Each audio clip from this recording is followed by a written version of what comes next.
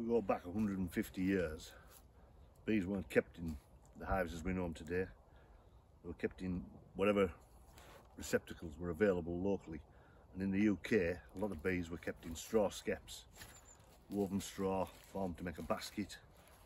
A swarm of bees would fly in, occupy that, build wild comb inside. That's the entrance to the skep, and the skep will be set on a piece of wood or perhaps a stone slab. Sometimes they were set into recesses in walls, known as bee balls. The colony would be allowed to develop, and during the course of the summer would gather honey. Then, towards the end of the summer, a hole would be dug in the ground, a fire lit in it, and sulphur thrown onto the fire. The skep was then lifted up gently and carried and held over the fire. The sulphur fumes would go up into the skep and kill the bees. The honey could then be harvested, minus the bees. The WBC hive, double walled, the sloping outer boxes protected, rectangular inner boxes, give them some protection against the elements. Lovely looking hives, proper garden type hives. This one's in a serious state of disrepair, just advertises our honey for sale. But not practical hives really, certainly not to move bees in. First 2 years, 1975, 1976, this was the only type of hive I used. I only had 6 or 8. Used to move them to the heather. Nightmare really. So I was only too glad to convert onto the single walled hives, which is what I use today. In 1851, an American clergyman, Lorenzo Langstroth, discovered the bee space. And he found that in a bee's nest, a gap of less than 1/4 of an inch, 6 millimeters, would be filled with propolis. A gap greater than 3/8 of an inch, about 9 millimeters, the bees would build comb in it. Where this has significance for us is that if we can maintain a gap in the hive of between 1/4 and 3/8 of an inch, the bees should respect that and leave it open as a passageway. The discovery of the bee space allows us to build frames of a certain size so they can be put into and taken out of boxes as required. Well, at least that's the theory. And so in effect he invented the modern hive, the modern movable comb hive, as opposed to the skep, which was fixed comb. The combs couldn't be taken out of the skep. So my stands come in 2 parts.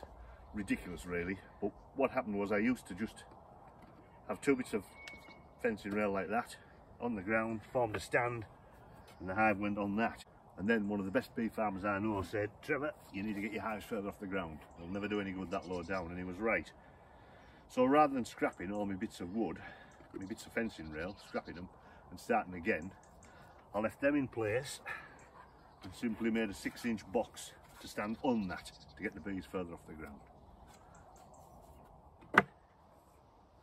The floor I use is a simple tray. This one's actually homemade, plywood base, just a rim round 3 sides, leave the front open for the bees to come and go. It's reversible. I run the hives, my hives, with that as the entrance. You can simply flip them over and you get a much deeper entrance.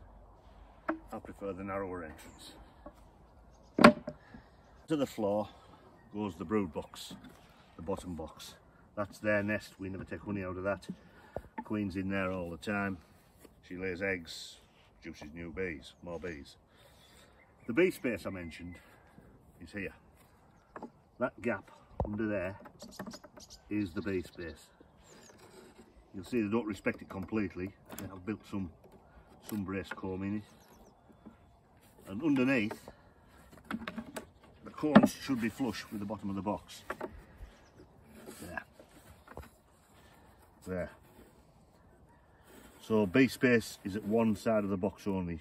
Some hives have the bee space at the bottom of the hive, bottom of the box. All mine, Smiths and Langstroths, all have the bee space at the top. If you had a bee space both at the bottom and the top, when you put the next box on, that was a bee space under there. In effect you would double that bee space and get brace comb.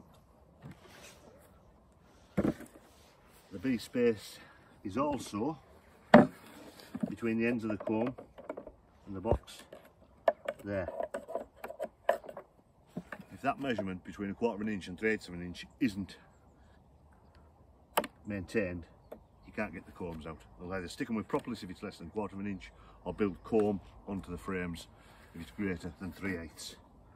The brood combs in the hive are glued in. I glue everything in with propolis. That's a brood comb. They're spaced by having widened lugs on them. So the frame has a wider shouldering effect that causes the spacing in the hive. Again, the spacing on the end of the frames. These are all fairly new combs. As the bees lay generations, as the queen lays new generations of bees, eggs, the comb gets progressively darker and darker and darker. And after 2 or 3 years can end up completely black. There we have a dead wasp. So that comb's probably only built last year, I would think. That one maybe a year, 18 months in use.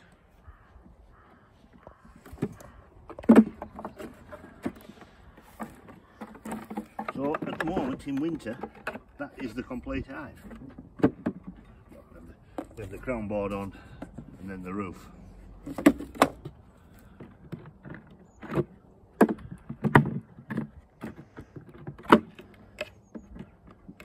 As we go into spring and the population of bees is expanding, we have to give them more room for storing honey. So we put our queen excluder on. Come across this piece of equipment before, just a grid, and again we'll note bee space on one side only. Looks a bit big that, but that should be between 1/4 and 3/8 of an inch, that bee space. The other side is flush, no bee space there. Bee space is already at the top of that box. That maintains the integrity of it. And then as the summer wears on, add honey boxes.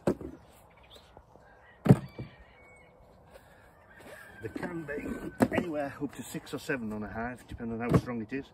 I don't say that with any pride. If I was running the job properly, all my stocks will be even. I'll probably have 3 or maybe 4 on.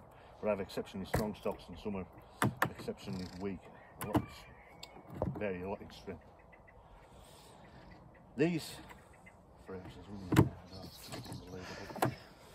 These combs are also spaced with having wide sidebars, but they're wider than the spacing on the brood comb.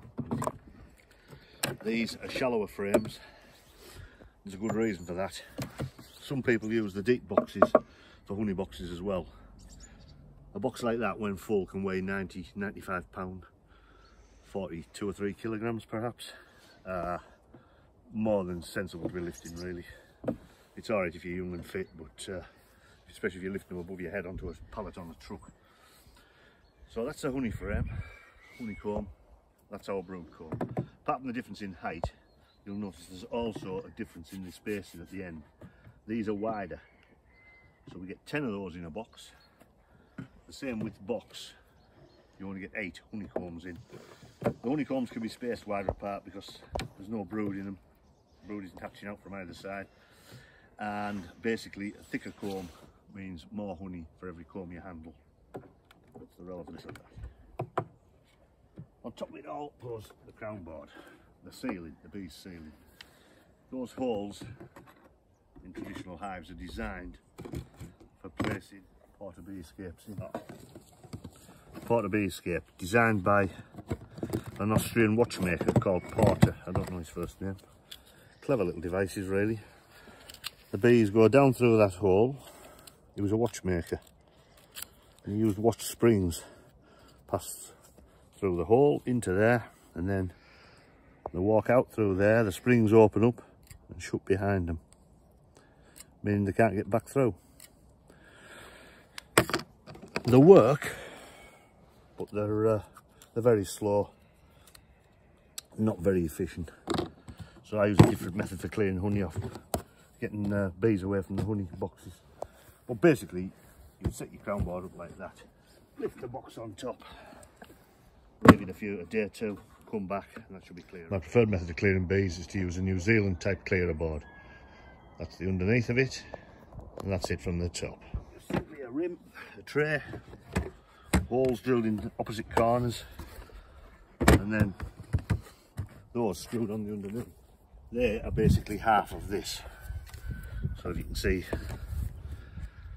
take one of these and I cut it in half, and underneath of them, the bees come through the hole into there, walk down through those triangles and out through that hole, and they don't come back in. If they're left on long enough, you leave them on a couple of days, some of the bees will start to come back in. But for a day and a half, the bees will clear out. I don't use them in that manner though. I have a stand and I set a clear board up like that. And then put my supers on, my honey boxes on.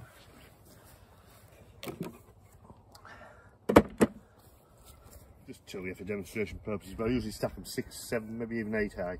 And then I put another clearer board on top like that. And I'll take bees from 2 or 3 different hives and just stack them together like that. Doesn't seem to be any fighting. And the bees come up, out through the holes there, and out and clear and fly back to the hives.